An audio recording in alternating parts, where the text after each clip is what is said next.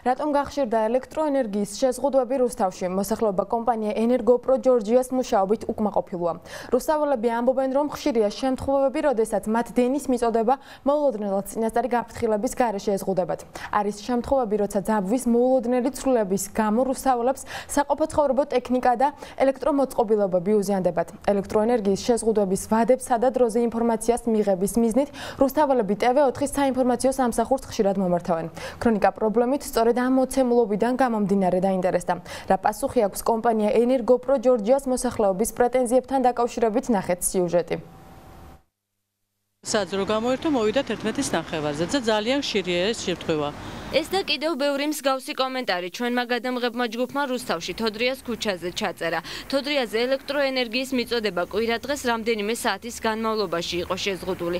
ადგილობრივები ჩვენთან საუბარში ყვებიან, რომ დენი ამ უბანში ხშირად ითიშება. მოსახლეობა მიზეზად გაუმართავ ელექტროსისტემას ასახელებს. თოდრიის ქუჩაზე მცხოვრებლები ამბობენ, რომ აქ ერთ ფიდერზე აბონენტების დიდი რაოდენობა არის დაერთებული, რაც პრობლემას ქმნის. Ჩვენმა არის და გვეშინია რომ არ გამოირთოს რაღაცა მოხდება ჯერეთი ეს ორი ჩიხი არის დატვირთული ერთ ფიდერზე ზის და უნდა ის გაკეთდეს რომ ცალ-ცალკე უნდა იყოს ფიდერი. აი ახლა პირველ ჩიხში არის გაკეთებული და კი არიან კარგად. ცა გაუხარდებათ ისე მაშინი კეტავენ, გაიგე?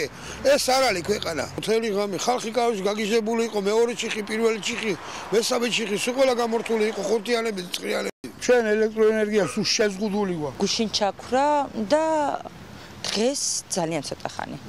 всё. ინფორმაცია თუ მოგდით ხოლმე? არა. თოდრიაზე ითიშება. გუში მთელი დღე არ იყო. მეორე ბინა მაგ ხელოსანი მუშაობდა და გუში მთელი დღე გაჩერებული იყო, რომ დენი არ იყო. რუსთაველები კომპანია ენერგოპრო ჯორჯიას მუშაობით კმაყოფილი არც ქალაქის სხვა ნაწილში არიან. მოსახლეობა ამბობს, რომ ბოლო პერიოდში ქალაქში ელექტროენერგია სისტემატურად ითიშება. განსაკუთრებულად რთული ვითარება კი არაგეგმიური გამორთვების გამო იქმნება. მსგავსი ფაქტები კი საკმაოდ ხშირია, როდესაც რომელიმე ფიდერი ავარიულად ითიშება. არის შემთხვევები, როცა ძაბვის მოულოდნელი ცვლილების გამო მოსახლეობას საოჯახო ტექნიკა უფუჭდება და ელექტრომოწყობილობები მწყობრიდან გამოდის. ძალიან ვართ ნერვებ დაწყვეტილი. არ ვიცი რა, ჩვენი სახლი აგერ ვაჟამშეულოს პირველში ვართ და მე არ ვიცი როგორ იქნება. ითიშება, როგორც უნდათ ისე იქცევიან. ესე არ შეიძლება. ტექნიკა ფუჭდება, ეხლა 1500 ლარიანი მაცივე რო გადაგეწვება და სარეცხი მაშინა მოგეწონება? გამოირთო შუქი და არც გაგვაფრთხილეს, არც არაფერი და იქ მაცივრებია ჩართული იქ რაღაც ეგეთი. არავინ არ ვიცით რა დროს რა ძაბვით მოვარდება დენი, ეს ხო ის არ არის რომ დაითვალონ და ისე გამოუშვა. გაუფრთხილებლობით ითიშება. და შეღავათიც არ არის. ტექნიკას ექნება პრობლემა, რა თქმა უნდა, როცა გაუფრთხილებლად გვირთიშება შუქს და აი მალე ჩაირთვება იმ შემთხვევაში. ენერგოპრო ჯორჯიას ცხელხაზზე განხორციელებული ზარით კი ხშირ შემთხვევაში აბონენტები ვერც ელექტროენერგიის აღდგენის ვადების შესახებ იღებენ ინფორმაციას. ცხელი ხაზის ოპერატორები მოკლე კომენტარებით შემოიფარგლებიან. ჩართვის დროზე სამწუხაროდ ვერ მოგაწვეთ ინფორმაციას. ჩართვის დროზე ვერ გეტყვით კი. დღის განმავლობაში ჩაერთვებიან აბონენტები. მოსახლეობა საცხოვრებელ კორპუსებში ენერგოპრო ჯორჯიას კუთვნილი ელექტროსადენების გაუმართავობაზეც საუბრობს.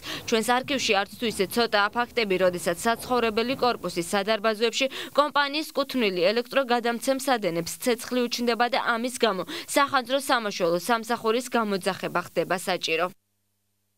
სფეროს ექსპერტები ფიქრობენ, რომ ტექნიკის დაზიანების ფაქტები ხშირ შემთხვევაში ელექტროკომპონენტების იზოლაციის დარღვევით ან ძაბვის ცვლილებით ხდება. მათი შეფასებით ენერგოპრო ჯორჯიამ მონიტორინგი უნდა გაუწიოს, რამდენად მიდის ელექტროენერგია აბონენტამდე სტანდარტით დადგენილი ხაზებით.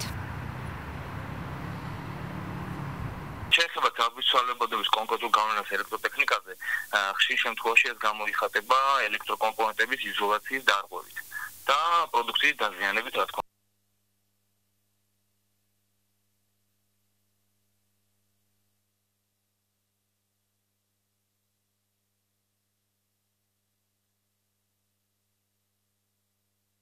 უნდა. რომელიც ვალდებულებაში შედის ეს ყველაფერი, რადგან შეიძლება თქვა ადგილზე ყველაფერი დაწესებული იქონდეს, მაგრამ გადამცემი ხაზები არ იყოს მოწესრიგებული, შესაბამისად მომხმარებლამდე ეს არ მიდიოდეს ისეთივე ხარისხით, როგორც შეიძლება მოსალოდნელი იყოს და სტანდარტი მოითხოვს.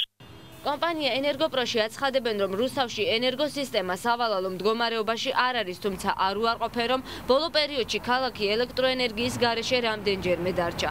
ავარიული გათიშვების მიზეზად კი ძლიერ წვიმას ასახელებენ. როგორც ჩანს, კომპანიის კუთვნილი ელექტროსისტემა იმდენად არ ამყარია, რომ წვიმაც კი პრობლემას უქმნის და ქალაქის რამდენიმე უბნის ავარიულ გათიშვასაც იწვევს. ქსელის მდგომარეობა რუსთავში სავალალო ნამდვილად არ არის, ხშირი გათიშვებიც არ არის. კვირას გათიშვას რაც შეეხება, აქ იყო ძლიერი წვიმის გამო დაზიანდა მიწისქვეშა კაბელი, რის გამოც ავარიულად გაითიშა მხოლოდ 2 ტრანსფორმატორი. შესაბამისად ელექტროენერგიის შეზღუდვით მიეწოდებოდა მხოლოდ თოდრიას ქუჩის ნაწილს.